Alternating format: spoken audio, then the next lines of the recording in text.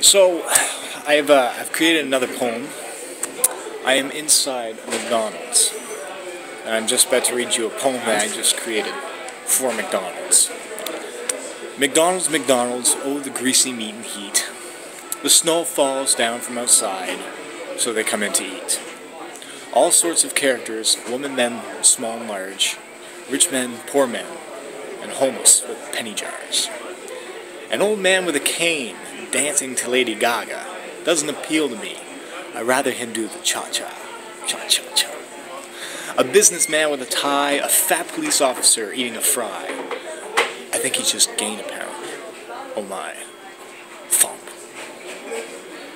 College kids with acne, kids in the Playhouse factory, pretty girls who are too skinny, redheads who are always staring at me. A Mexican janitor who can't speak English, an Asian working the cash.